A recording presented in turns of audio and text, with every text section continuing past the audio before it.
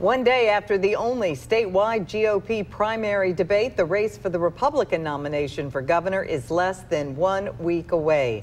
Now the matchup is grabbing the attention of thousands of voters and Democratic nominee Attorney General Jim Hood, who says voters want to hear about solutions. I want to talk about the issues, and I think Judge Waller did that last night, was addressing issues, and you saw Tate Reeves, all he was doing is just, calling him a liberal. What does that mean, I mean, what's that got to do with what we're going to do here in Mississippi?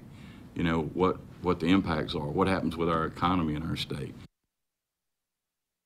Hood dispelled the idea that he will not fare well in a general election matchup against Waller over Reeves, saying polls are the same among both of the candidates.